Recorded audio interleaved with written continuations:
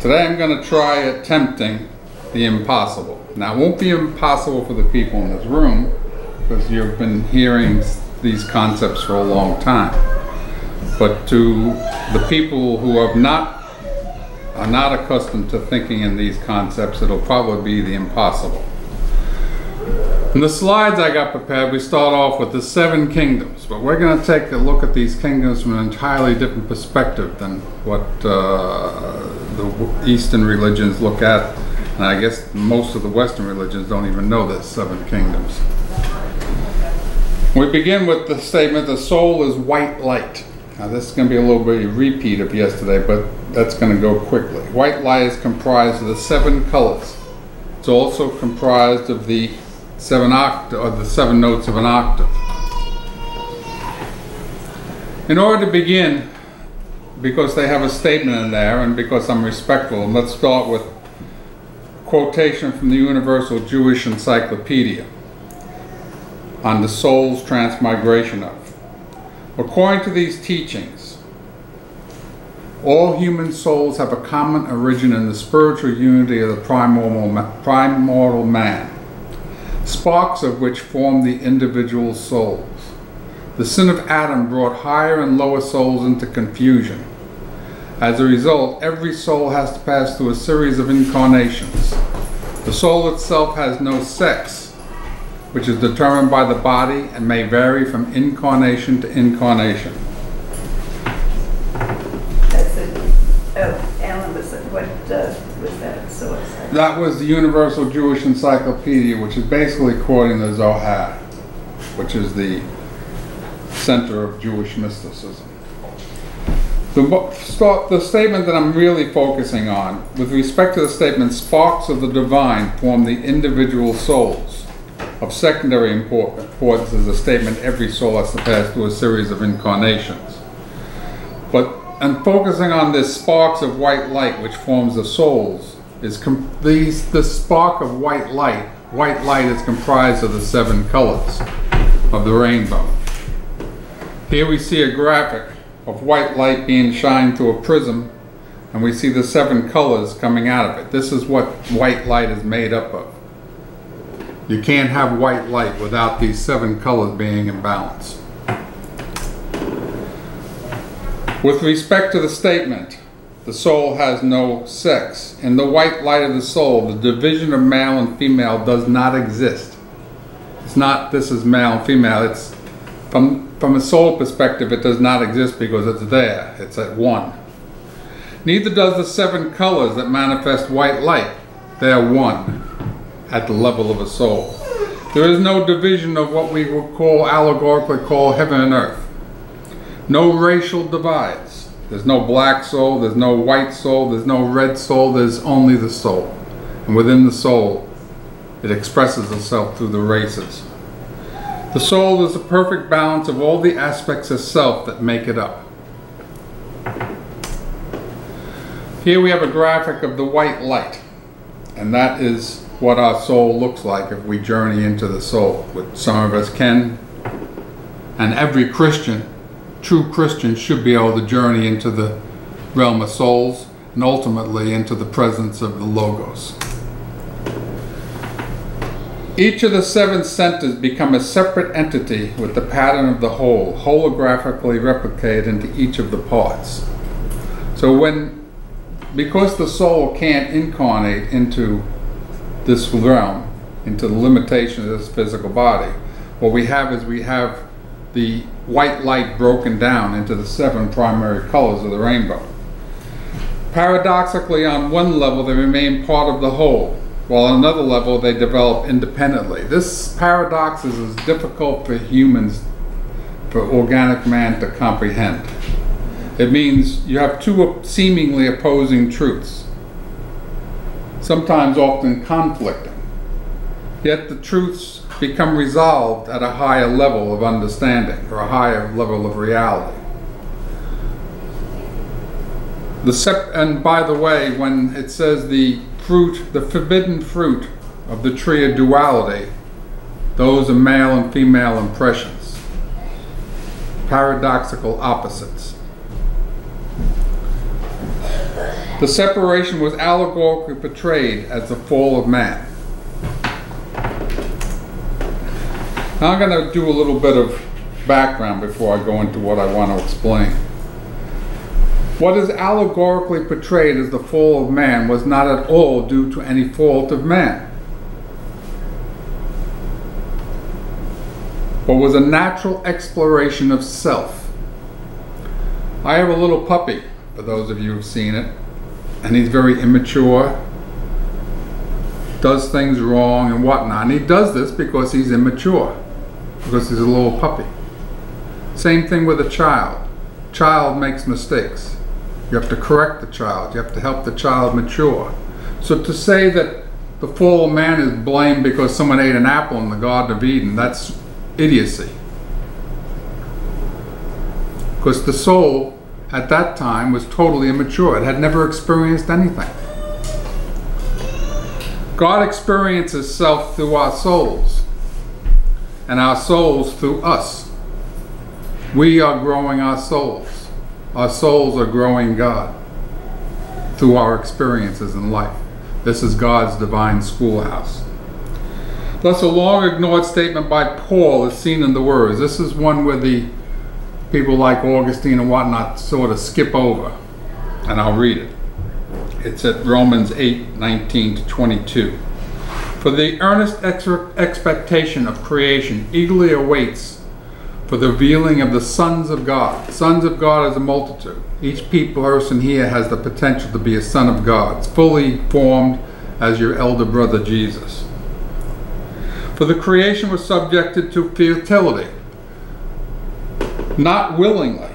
In other words, we didn't want to fall. We didn't want to go through these trials and tribulations. I hated school when I was a kid. Hated it. It was a waste of time as far as I was concerned. From one perspective, going here is like going to school. It's not that we want, we're just as soon sit and be whatever we want to be, life of leisure and whatnot, like a retired person I am now, basically. Don't have to go to work, don't have to do these, don't have to do anything like that. Just have to make my wife happy. Anyway, for the creation was subjected to futility, not willingly, but because of him who subjected it, in hope, because the creation itself will also be delivered from the bondage of corruption into the glorious liberty of the children of God. For we know that the whole creation groans and labors with birth pangs together until now. Take a special note of the words. For the creation was subjected to futility, not willingly, but because of him who subjected it. For we know that the whole creation groans and labors with birth pangs together until now. We are in the process of labor, just like a woman giving birth. This is the process. The fetus is forming. We are the fetuses. We are forming, and we are in the process of the birth process. We haven't gotten to the pangs of birth yet. That's where it gets really trying. When rightly understood, the fall of man was brought about by the natural laws of creation, which immersed the soul in an environment of growth from the alpha of ignorance to the omega of enlightened light and self-knowing. Notice I say self-knowing, because when we were sparks, when our souls were sparks of the divine, the soul did not know itself at all. How could it? It had never experienced anything. It was just this spark of white light of an intellect. No knowledge, no nothing. The fall of man is an allegorical portrayal of the birth process. That's important.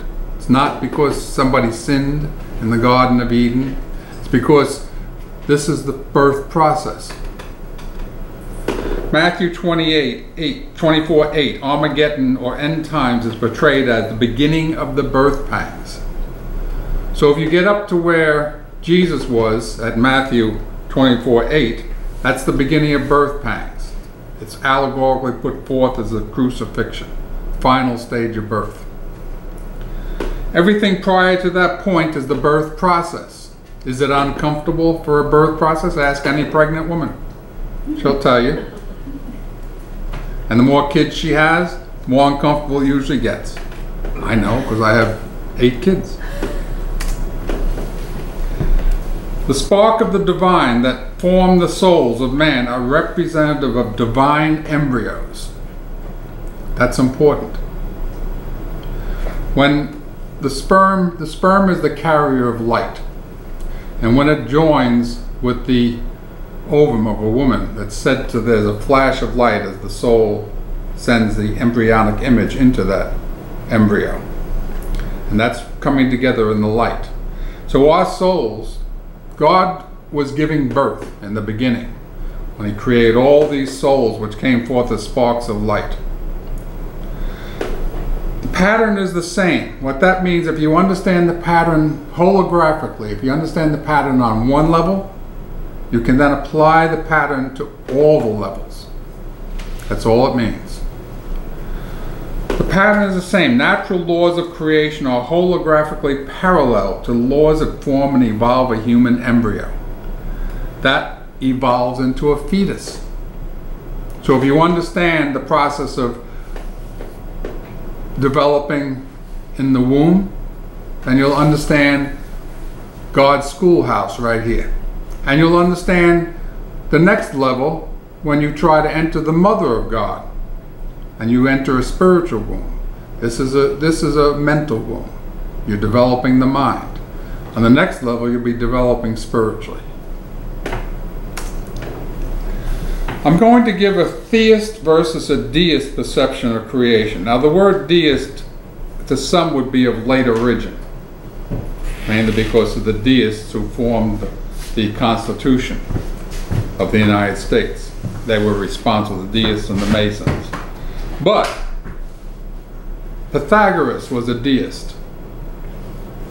So too was Plato. So too was Jesus. So too was Valentinius. All these enlightened souls were deists. So, let me do a little bit of reading off my chart here.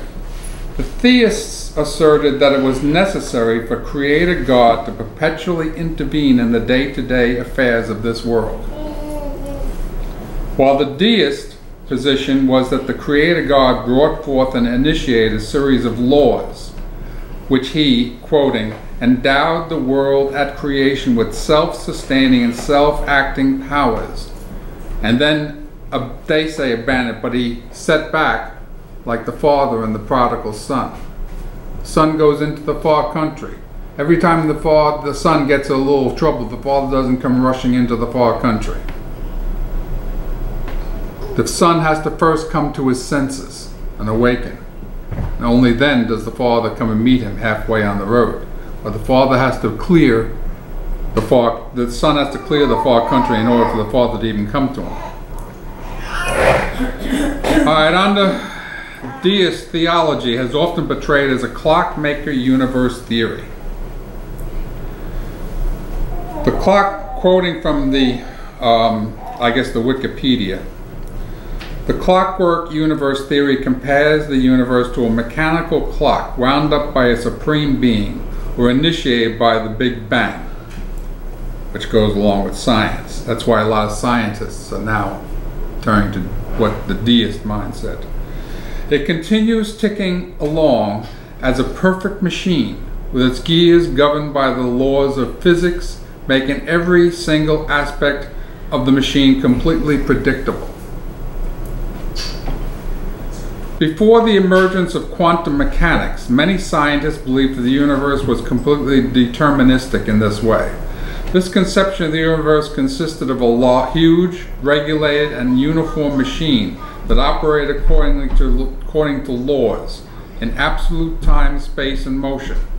God was the master builder who created the perfect machine and let it run. God was the prime mover who brought into being the world and its laws and lawfulness, regularly and with beauty. This view of God as the creator who stood aside from the work and didn't get involved directly with humanity was called deism, which predates Newton and was accepted by many who supported the new philosophy. So we're not to think of deism as something that was invented in the 1700s or 1600s. Deism is a valid understanding right from the beginning. Then I write, which I'm quoting some of my own writings, if the deist perception of God can be portrayed as a clockmaker theology, that once the clock is built and wound, it will thereafter function exactly as designed, the theist perspective of God is that of a tinkerer who has pieced together a jalopy that is in need of constant intervention in order to make the thing work. And that's a really important sentence to understand. It's not that man has the power to interact with the laws, with his thoughts. And what he's interacting with is the laws of creation, the higher self, and all that exists. It's not God directly. God is the Father in the parable of the prodigal son. God sees through us, but we have to return to God to get to the source. In the same way that once an embryo is formed in a woman's womb, its process of development, expansion, birth is brought about by the laws. Remember the pattern. This is also true with respect to the development, expansion, and birth of the soul. Holographically, each aspect of the soul is formed and evolved through the same process. We understand holographically. We understand the laws on one level. We'll understand the laws on all levels because they're all applicable. The theist concept of birth is that the father of the prospective child, this is taken, and understand the pattern. The theist conception of birth is that the father of the prospective child must constantly intervene in the womb of the mother in order for the fetus to develop. Now we know that's not true. The father can send thoughts to the developing fetus. He can wish for the best, but it's all a matter of law that's doing that process of birth. The deist understands the natural laws, and that once the ovum is fertilized, its development is brought about by laws that closely monitor the development and expansion of the body of the fetus. When the fetus is forming inside of a woman, there's no intervention. The laws of genetics and everything else come into play and create and get the fetus ready for birth. Holographic consciousness and the development of the soul is the name of this one. In understanding the reality of the 12 within the one, while an octave, which is to sound what the 7 colors of the rainbow are to color, when the sharps and flats are included within the one, there are 12.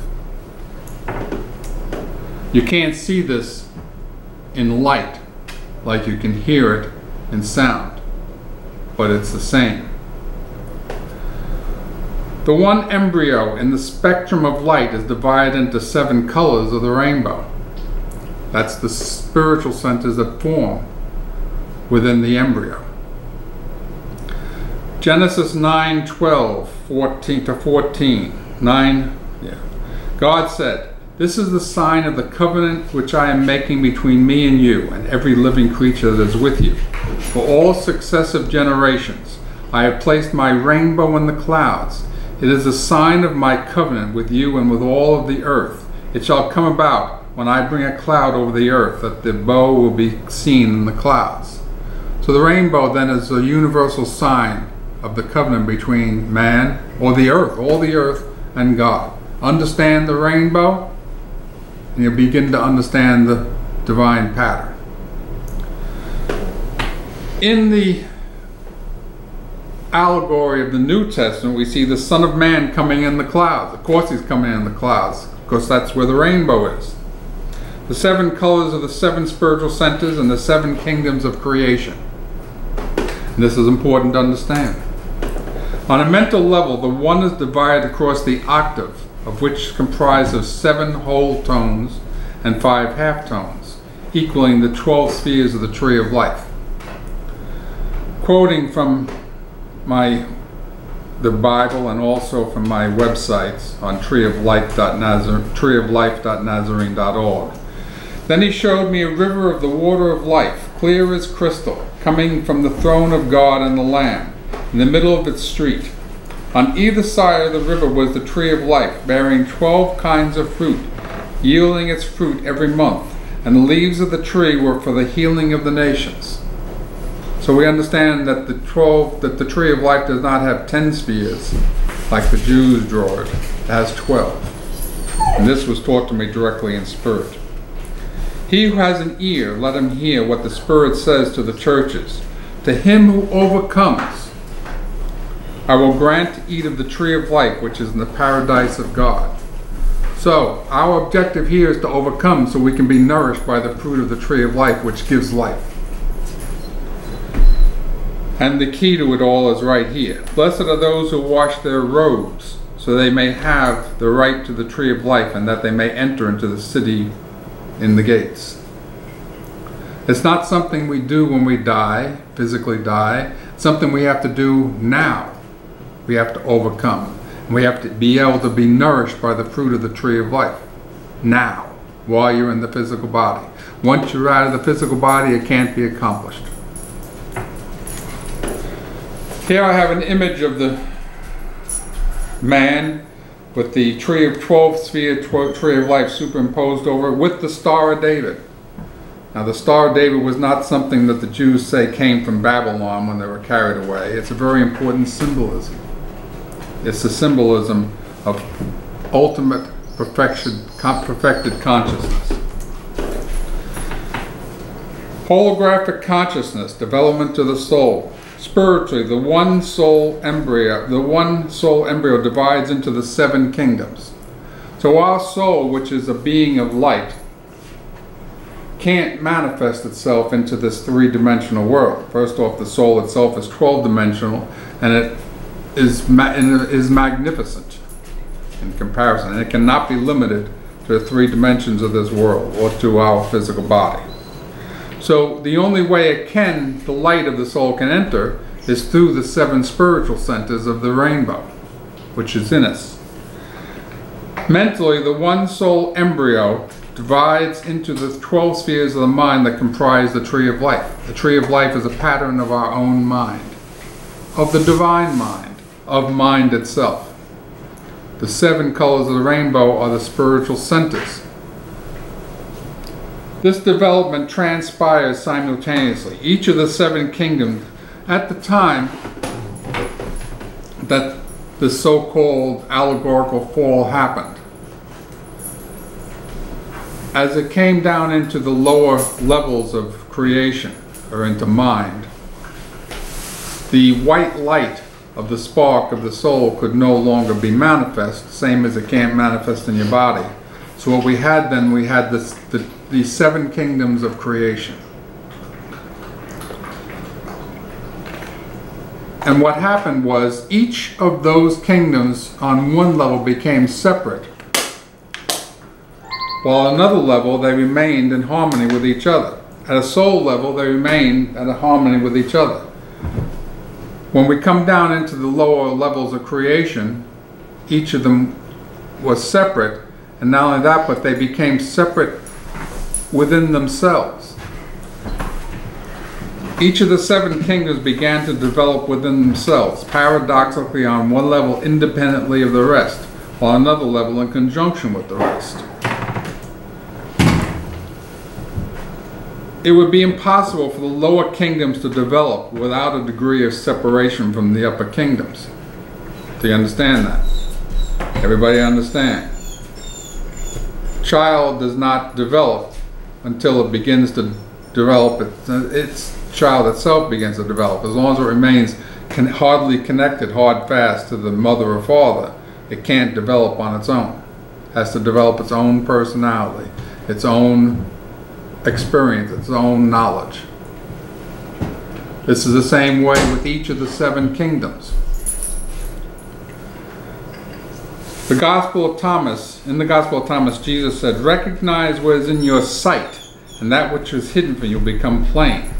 So what is it that we have to recognize? I'm going to quote some modern physicists just to set the stage for using their understanding. modern knowledge of universe and what the knowledge of man has given us. Astronomer James Jeans. Today there is a wide measure of agreement that the stream of knowledge is heading towards a non-mechanical reality. The universe begins to look more like a great thought than a great machine. And that's true because we dwell within the mind of God. Max Planck, probably not pronouncing that right, but who was considered the founder of quantum theory, stated, "As a man who has devoted his whole life to the most clear-headed science, to the study of matter, I can tell you as a result of my research about atoms this much. There is no matter as such. What we call matter is not," is what he's saying. "All matter originates and exists only by virtue of a force which brings the particle of an atom to vibration and holds this most minute solar system in the atom together. We must assume behind this force the existence of a consciousness and intelligent mind. This mind is the matrix of all matter." What he's talking about is God. Simonist David Forster described an intelligent universe whose apparent concreteness is generated by cosmic data from an unknowable source. The reality of the holographic theory says that our brains mathematically construct hard reality by interpreting frequencies from a dimension transcending time and space. The brain is a hologram interpreting a holographic universe. For physicist Walter Thuring, one of my favorites, has put out thinking about the essence of matter in a different context. It has taken our gaze from the visible, the particles, to the underlying entity, the field, the unseen. Remember, Paul writes that look to the unseen, not the seen, for reality. The presence of matter is merely a disturbance in the perfect state of the field at that place, something accidental. One could almost say a blemish, calling there are no simple laws describing the forces between elementary particles. Order and symmetry must be sought in the field. I disagree with his accidental. The blemish that he's talking about is correct, but it's basically the intersecting lines of force from the sources that are creating it. It's not, and there's no such thing in this universe as accident. It does not exist. Anyway, going back to the time of what we allegorically put forth as the fall, because that's what we're basically working on here. The lower three kingdoms appear to us in the form of mineral, vegetable, and animal. Now remember, we're interpreting the mineral, vegetable, animal, which is a holographic reality through a holographic brain. So we're seeing these in these images, but these images represent what's behind the source. There's no such thing as concrete matter. I don't know whether I have it in here, but when you get out of the body, or you have a near-death experience, where you pass from this life, you can walk right through these walls. Because while you're subject to the drama that's being played out in God's schoolhouse, once you're out of the body, you're no longer subject to it. If you want to go someplace, you can think it. If you want to go into a room, you can think yourself into that room and you'll go there. So no longer are you limited by what we perceive as concrete matter. It's all thought, generated thought. Those kingdoms, the lower kingdoms, mineral, vegetable, animal, are impressed with what their essence is. And this is what we're seeing and interacting with.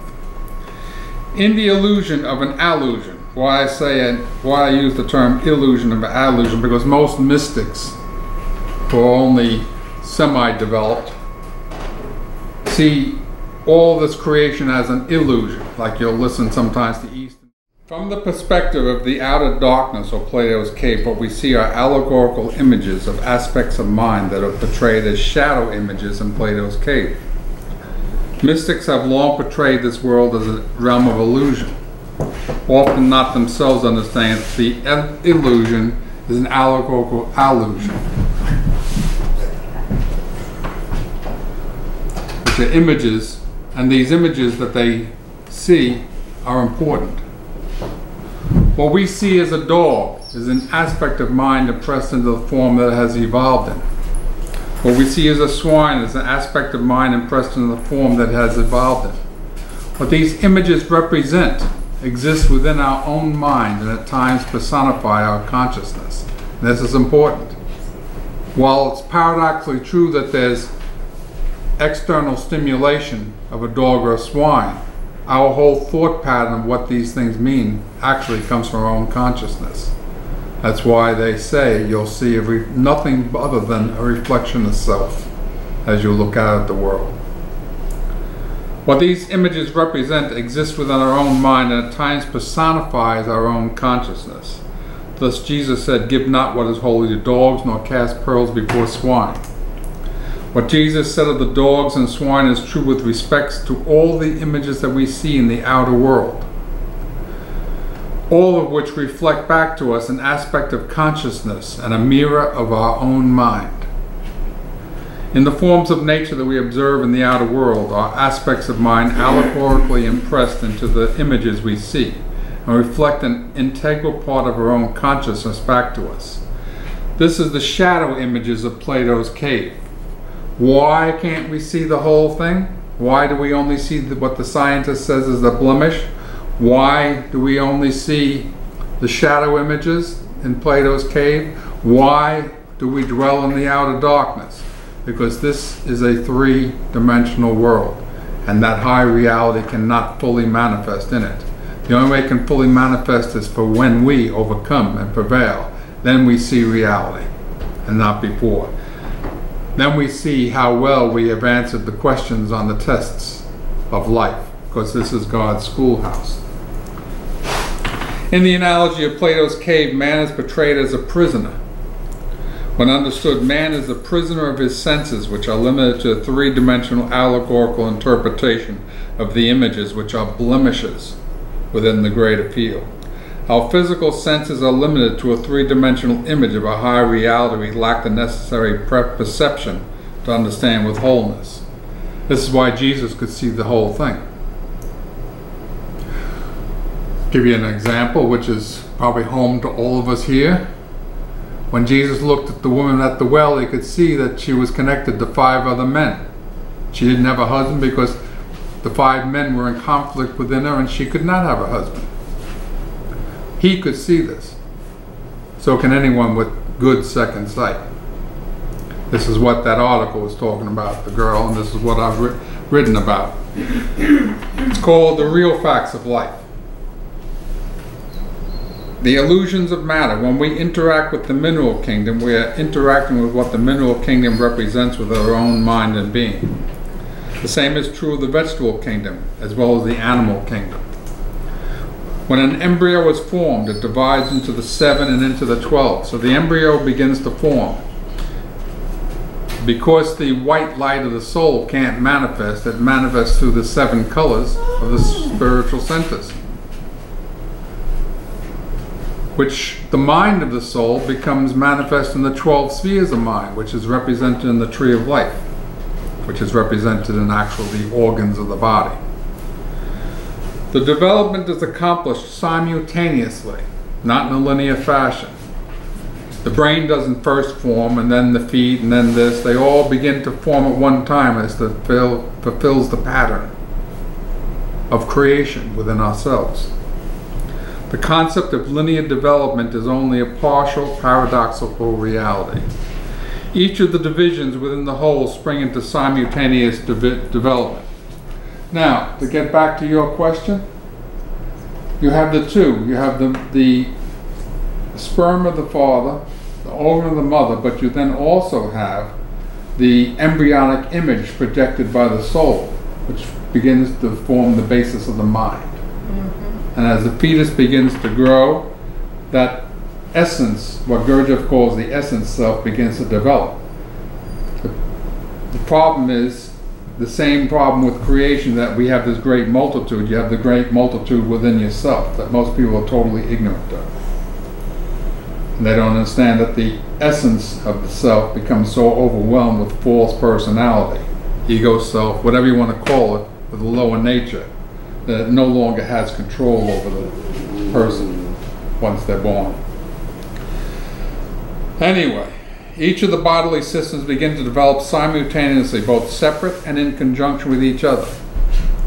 The liver begins to form separate and in conjunction with the stomach, the brain, and the rest of the body parts. This is the same thing what happened in creation, because you're just following the pattern, the holographic pattern. Man's organic consciousness can't comprehend this process because he can't conceive of man's holistic paradoxical soul reality. What we have is explosion of mind into consciousness, which the scientists have portrayed as the Big Bang. When the body forms, each of the organs, each of the glands, each of the systems all begin to simultaneously develop, separately, independently, and in conjunction with each other. And this is what happened when the soul entered into the lower realms of creation. The animal kingdom began to develop on its own. The vegetable kingdom began to develop on its own. The mineral kingdom began to develop on its own. Yet at another level, they still remain connected to the soul. But because we were coming into the lower levels of creation, of thought, they could no longer remain in that oneness condition, as the soul remains in that oneness condition. And this is important to understand. Any questions on that, Beth? No. Or are you talking about Frankie there? Each person a soul-generated personality. I'm portraying the essence of the self as a soul-generated personality. The soul can't enter the body, but at conception it does generate an embryonic image. That's the soul generating this personality for this time. That's called us. At conception, our soul generated a personality, which we are at the present time. And I portray this once more going into a holographic reality, that if you understand the pattern, you can understand the whole shebang. Each person, a soul-generated personality, is as a single neuron in the mind of the soul. Now I use the term neuron because that's a point of consciousness within the mind. The mind is broken up into almost infinite number of neurons that affect the thinking, affect the whole person's life. These are points of consciousness within the person. Each person is a single breath of the soul generated into the lower three kingdoms of the soul. Now,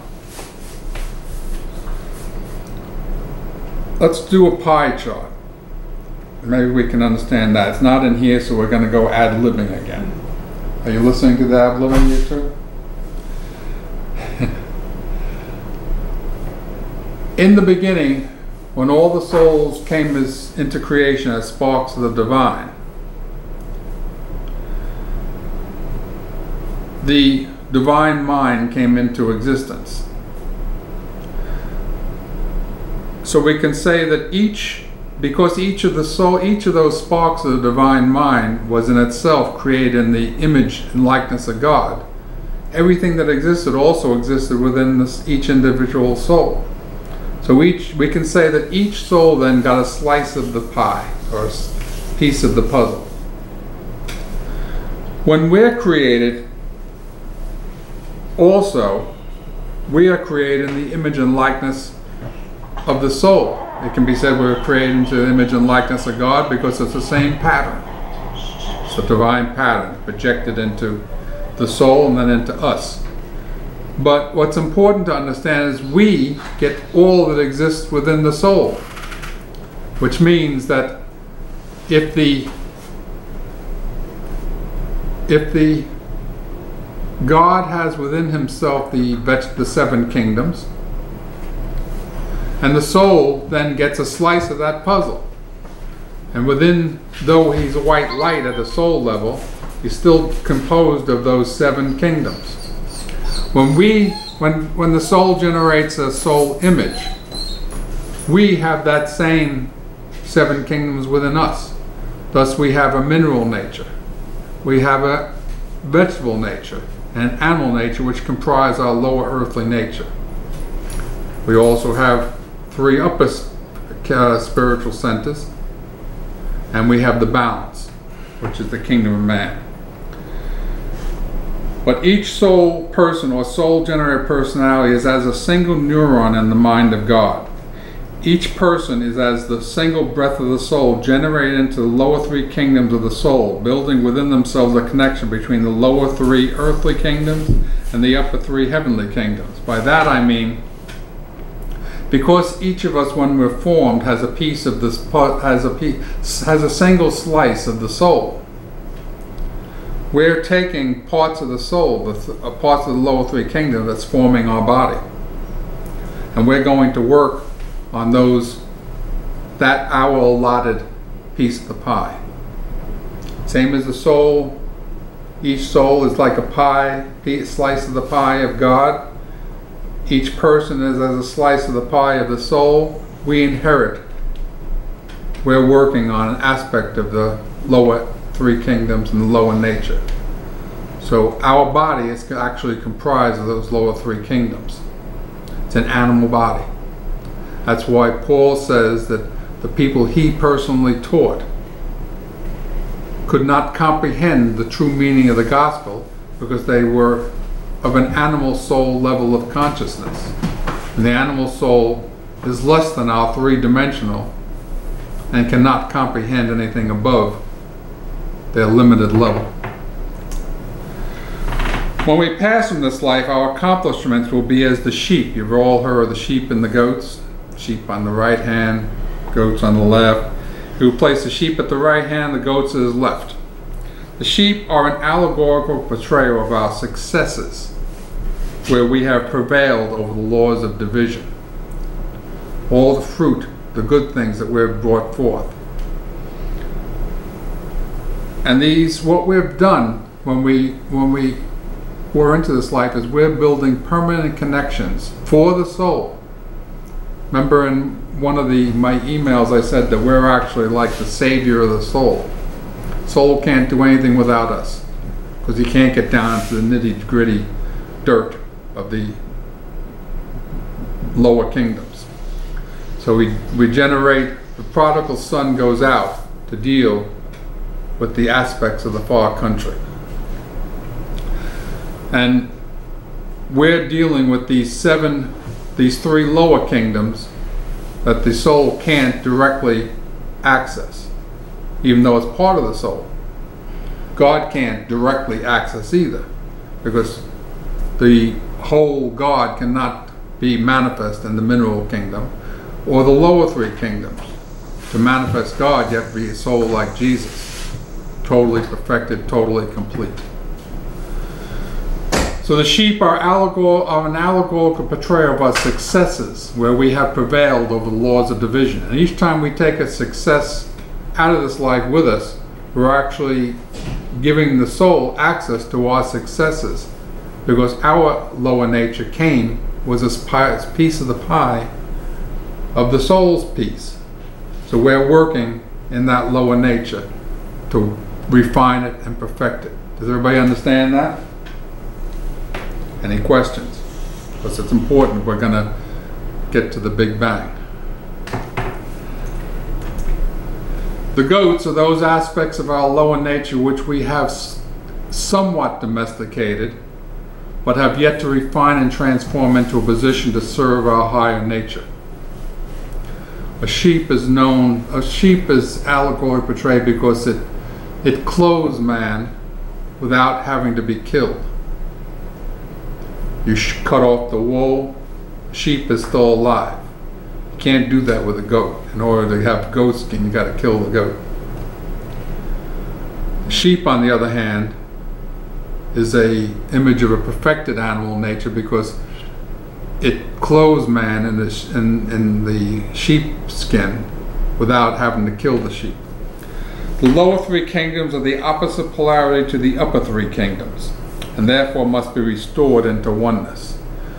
So these lower three kingdoms, which are in the earth, are a reflection of the upper three kingdoms, which are spiritual, and they must be brought together in the center, in what we call the fourth kingdom, which is the kingdom of man. Paul warned that organic man is of an animal soul level of consciousness, incapable of comprehending the higher reality of the soul, and you'll find it at that link, an inconvenient truth. In the Epistle of Peter to James, it states that if the esoteric body of New Covenant teachings was lost, that it will remain, even for those who really seek the truth, always to wander in error. Why? Because they're missing what I'm going over right now. Unless they begin to develop beyond the organic, they can't comprehend the higher reality. And all they'll do is they'll create man-made dogma that misleads them and grounds them into the earth.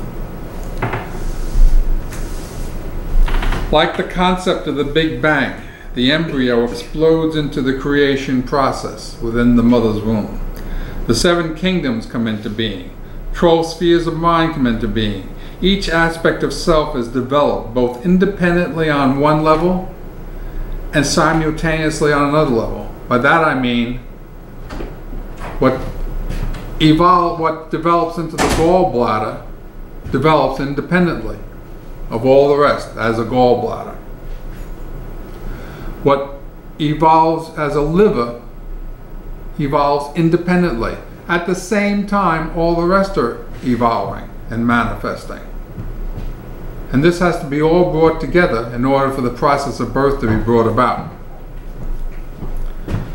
The 7 kingdoms come into being. The 12 spheres of mind come into being. Each aspect of self is developed both independently on one level and simultaneously on another level. And that's important that you get the concept. Even though the gallbladder is evolving independently, it's also part of the whole and working in conjunction with the whole in whatever level it's at. So you can't say linear, it has to be both. It has to be paradoxically. Every aspect and level of being is maintained in both independent consciousness and paradoxically consciousness connected across all dimensions and levels of self. If you ever read The Mind of the Cell, what they've come to realize is that even a single cell has its own consciousness. Everything is living. You're the fulfillment of a great multitude of consciousnesses stuck in your body, acting both independently and in conjunction with the whole. Every cell of your body has its own consciousness and maintains a connection across the spectrum of all other cells at a higher level.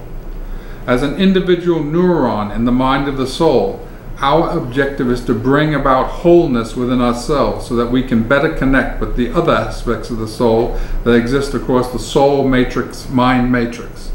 This is the first time we've used that phrase, which I use commonly. The soul mind matrix. In the same way that the physicists said that the consciousness of the universe is a great mind matrix, so too is the soul, and so too is us. The thoughts that we have with the conscious personality is like a coming together of all the aspects of self that make us up. Well, the soul mind matrix is the same way. And each one of those past life personalities that it lived as continue to dwell in the soul mind matrix, where we are 3-dimensional. Our higher soul self is 12-dimensional.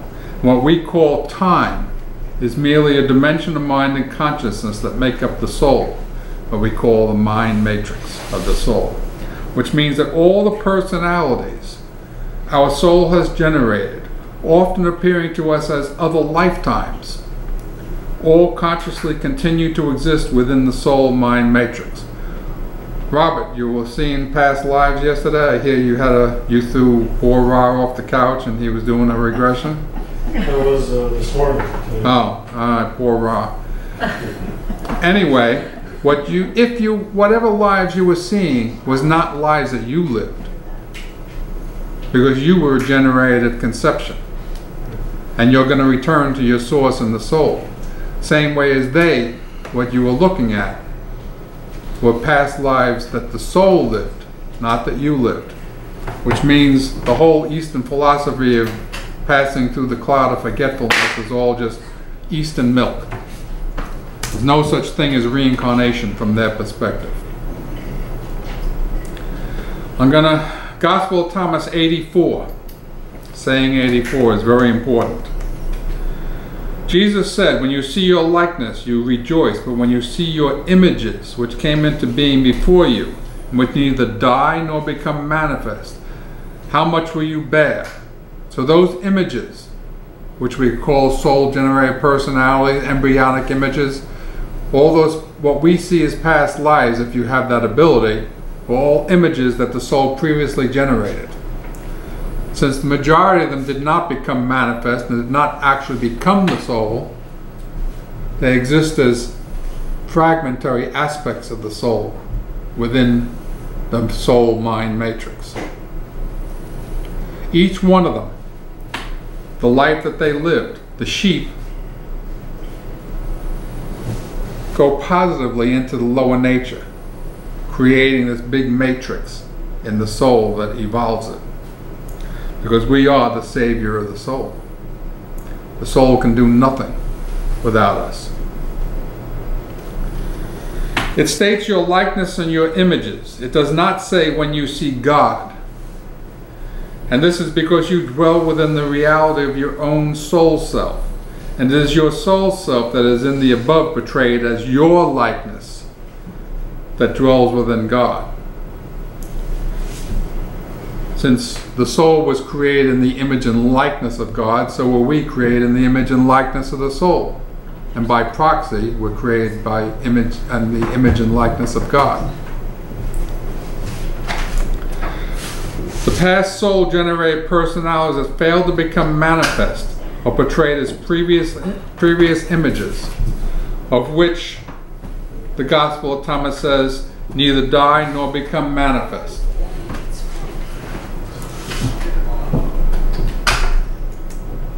In the same way that the physical mind is a matrix of neurons, so too is the soul mind. Each life, a soul personality the soul generated, returns to the soul and continues to connect across what the Gospel of Thomas saying 22 presents as the inside like the outside, and the outside like the inside, and the above like the below, and the male and the female.